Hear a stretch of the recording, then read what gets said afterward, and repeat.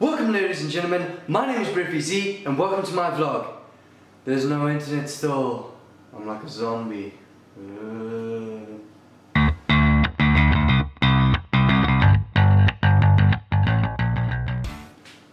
So, still no internet today. I woke up and it's not back, it's gone, it's nothing there. So who knows when you guys might see this, but I have no idea what to do. Really, this is going to be turning out just like the last one, which is that I have nothing to do. There's nothing really to get done or anything like that because I have no internet and I desperately need it, of course. So there's that. But I do have one thing planned at least to do with my day, and that is we are going out. I've always mentioned that I've been wanting to go to a Vietnamese restaurant to get some lunch, and that's what we're doing. Myself, my sister and my mom are going out to go get lunch. And that's what's happening. So, I guess I better get prepared. Okay, so we went to lunch at the Vietnamese restaurant. It was great. It was quite amazing. And I've never really, but I kind of forgot to film it and everything. I never know what my family members are going to react with me vlogging. It's such a new thing. My parents aren't really into the whole internet, not aware of it. So I don't really know, though my sister's kind of into it, I guess.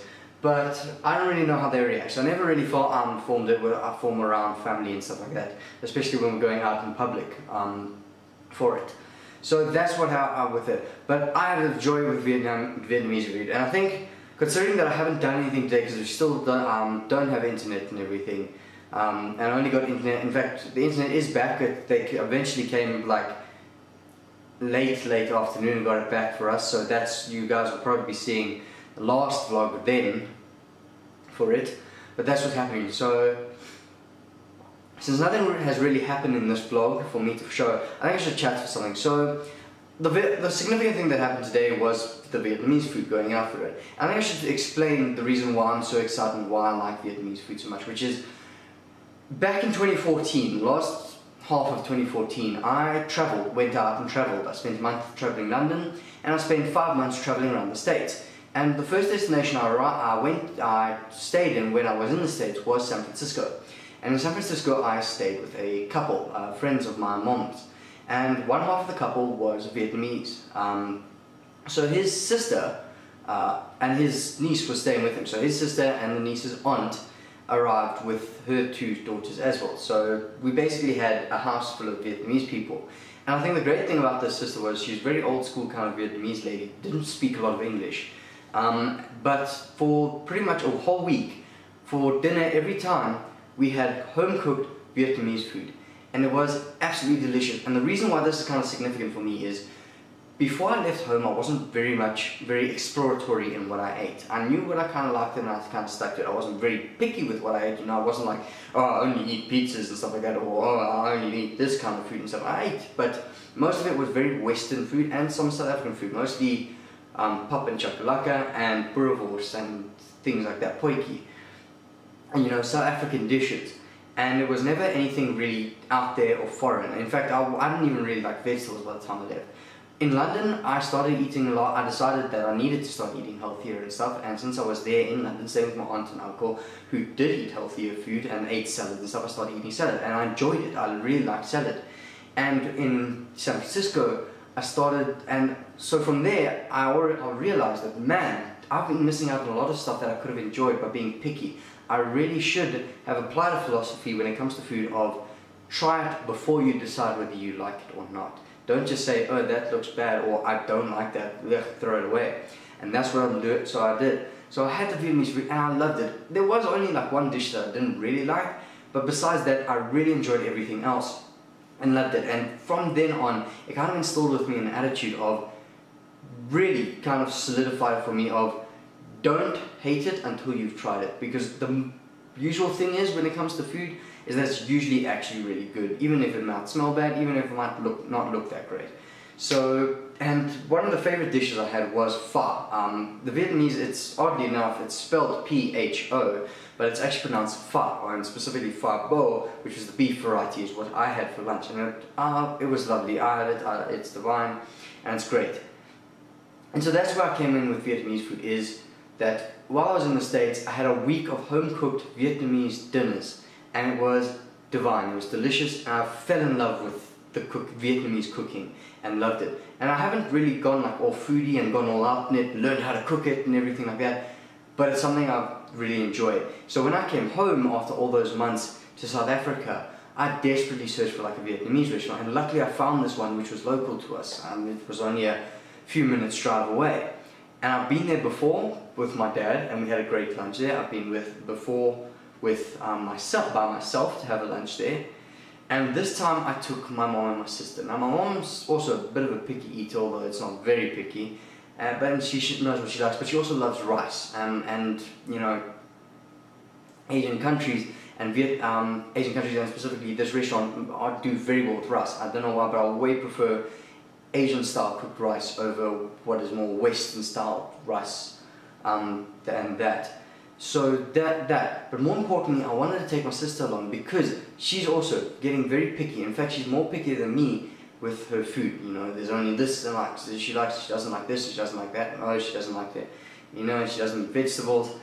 And the thing is, I want to try and instill in her that what I experienced in the States when I had Vietnamese food, which was try it, experiment, especially when it comes to food, experiment, go outside of your comfort zone, taste things, eat things, see if you like it or not. I mean, the worst thing is you spit it out because it's disgusting or like you puke, but there's very few foods out there that you'll try at a restaurant that will make you go bleh and like just puke. So that's what I wanted to do when I took her along, was I wanted to get Vietnamese dishes and have her try them.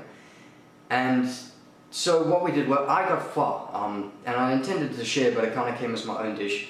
My mom and my sister got a sweet and sour chicken to share. Now, I wasn't too happy about that, you know, because sweet and sour chicken is kind of the classic westernized, very westernized Chinese or Oriental dish. You know, sweet and sour toast chicken. I was hoping more for like a barbecue duck with an orange sauce, which is a little bit more Vietnamese to it and authentic.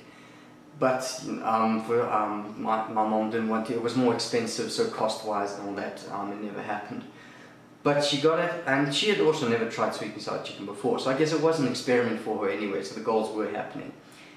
And she tried it, and unfortunately I did try, but my little sister just didn't want to do it. I gave her some of the pho to try, but she had the beef, the boiled beef that was in the broth. For those of you who don't know what pho is, it's a broth. It's usually a beef or chicken broth with pieces of slices of beef inside of it and noodles, and and some spring onions and other condiments and stuff. And it is divine. If you ever go to a Vietnamese restaurant, I highly suggest you try out pho.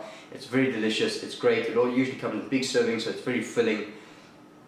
And I promise you'll love it if you ever try it. So that's where I came from, and she tried it, and she tried the noodles, and she tried, I did say noodles was included, she tried the noodles, and she tried the beef, and she said, oh, it's not that great and stuff. But where the heart of it was, which is the broth, she never tried. She just said, no, it smells funny or something. I don't know, she's 12, I've still got a lot of time to try and get her to try out new things and new foods. You know, I've still got to try and get her to start eating salads, because she's getting at that age where your body can't, you know, she's 12, so you know, it's not going to be too long when she's into her teens and her body starts going, yeah, I'm not going to just destroy her metabolism is pretty much going to say, yeah, I'm not just going to destroy all that McDonald's you've eaten, there's going to be consequences to this. So I will need to get her to start, I want to get her to start eating healthy and try salad and stuff. And you know, she says, oh, she just doesn't like it, vegetables and stuff, but that was the same attitude I had, and then I started eating it and enjoying it, and I found that I've been missing out all these years, that I really actually do and genuinely enjoy eating salad. It's really nice. So I guess that's it. But that's kind of what happened with the Vietnamese food, and it was a really good meal. Great rice as well, we had rice as well. And so it was good to have a meal with there. I also tried to teach her how to use chopsticks. She had never used chopsticks before, and she just couldn't.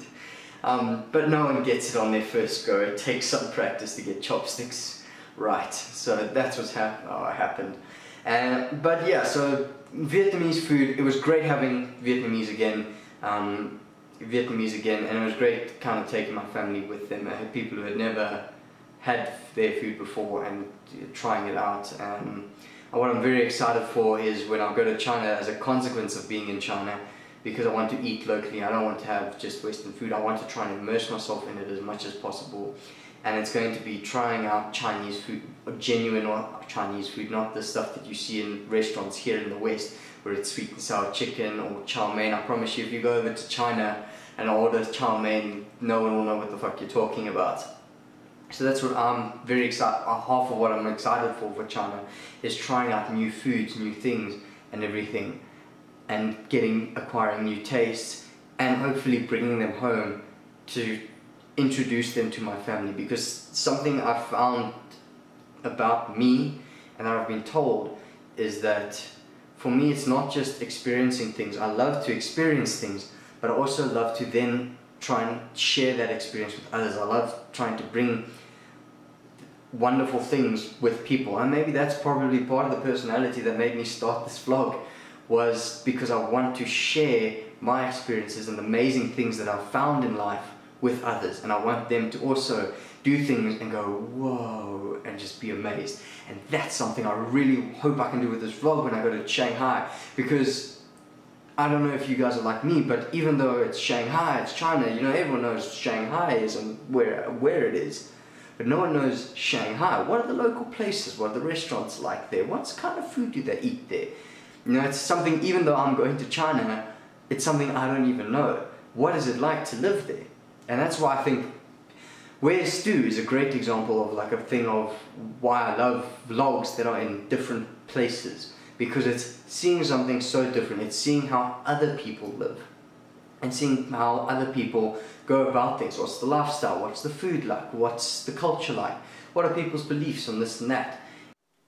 Sorry I got cut off there. My camera battery ran out. I don't know how I don't monitor these things, but my camera battery ran out, so maybe it's a sign that I should cut it off. But yeah, I love sharing experiences with things and seeing other things and seeing how other people live and wanting to experience it for myself and seeing it as a way to experience the world. That for me is a great treasure, and it's the reason why I want to travel the world. I want to travel the world.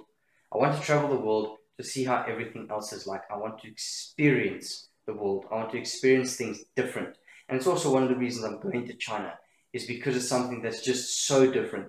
America was great and London was great, but it was very much the same kind of culture. It's Western culture. I want to go to a place where everything is completely different. The way they go about things, their attitude towards things, their culture is completely different.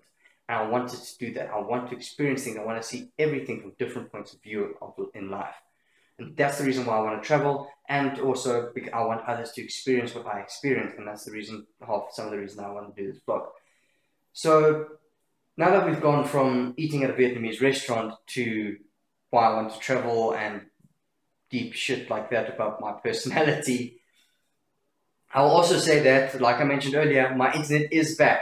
Phone call after phone call after phone call, they eventually arrived late afternoon and showed up and did what they were supposed to do and reconnect us. So the other video is uploaded. This will be on schedule. This one will be on schedule. And it feels so good to be connected again. I've got so much work to catch up now because of it. And that's it. But yeah, that's been my day so far. A great day for lunch and everything else. But the best thing is I am back on the internet. I'm connected again. So thank you very much, ladies and gentlemen, for watching. My name is Brettvz, and I'll see you in the next video. Goodbye.